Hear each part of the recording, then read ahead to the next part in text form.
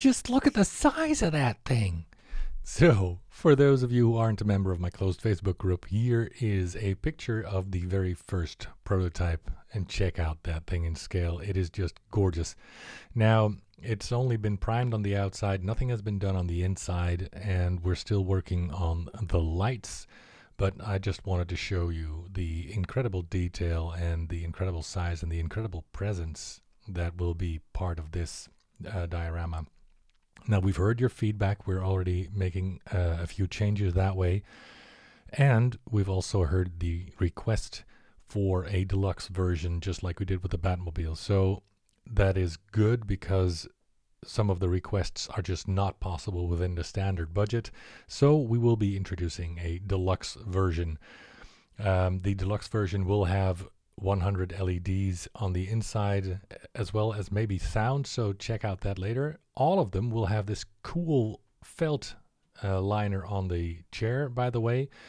But you guys might remember the kid from the Land Speeder who is designing a soundboard for us. So check out what we got.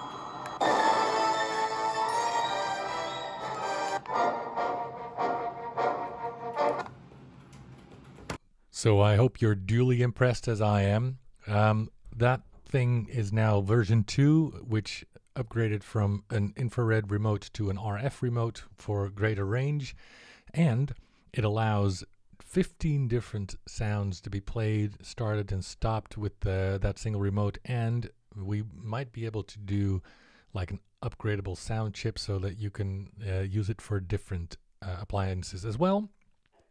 Now that we might be able to make part of the deluxe version, so you will have a deluxe version with all the lights, the soundboard, and you'll have the base version, which is what everybody ordered so far, which has a few lights, no sound, and we'll be working on that idea some more and give you more information as the design process progresses. So just stay tuned until then, and thanks for watching.